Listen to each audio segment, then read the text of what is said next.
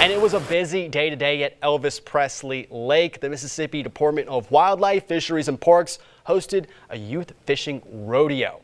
There you go. It was hit and miss for some young anglers at Elvis Presley Lake today. This after a 3-year closure of the lake. It opened today just for the kids to spend some time catching a variety of fish like bass, channel catfish, brim, and crappie.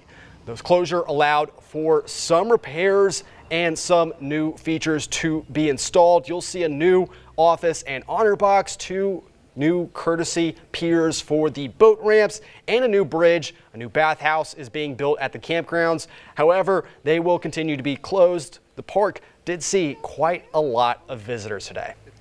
We didn't know what kind of turnout we were going to have. When we counted 100 before lunch, we thought we were doing really well. I mean, I caught a bunch of them. I caught about 14. I got like 4 in a row. I've caught 3 bass, 1 brim, no crappie yet, but I'm having good luck. 2, 3, 4, 5, 6, 7. We got 7. While the lake opened today for youth fishing, it's not going to be open for the rest of the public, but get your lures ready because that will open on Wednesday.